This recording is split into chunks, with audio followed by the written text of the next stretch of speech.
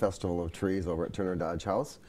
We have 62 trees decorated on all 3 floors of the historic mansion, decorated by various businesses, organizations, and individuals. It's a great family event to come and see all of the trees on all 3 floors. It's a fundraiser for the Friends of Turner Dodge House. All the proceeds from this event go to help support and promote and preserve the historic mansion in Old Town. So not only are you going to be able to go out and kind of check out these beautiful trees, get in the holiday spirit, but also support the Turner Dodge House. How important is it for the community to do that? It's very important right now. You know, the Turner Dodge Mansion is probably one of the last historic homes in the Lansing area that's open to the public.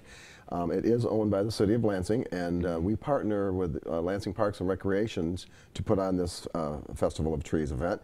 It's our biggest fundraiser, my friends group, and like I said, the money raises, you know, it helps support and preserve the mansion.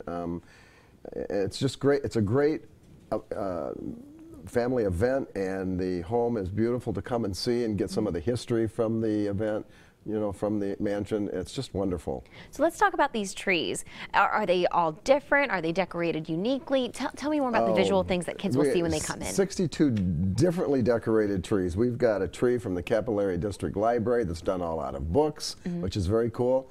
We have a tree done by the Ariel Transportation Museum that's all made out of tires, vintage tires. Oh, how neat. It's very cool. Yeah. One of the really cool trees is a tree it's a breast cancer survivor tree. Oh, wow. And it helps promote women who have survived breast cancer. So if somebody has survived breast cancer, if a lady is, if you know somebody that has survived breast cancer, they can put their name on the tree, which helps, you know, support and promote that.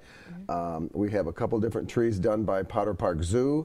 One of the trees is a conservation tree that showcases the conservation of this rare, exotic South American frog. Oh, wow.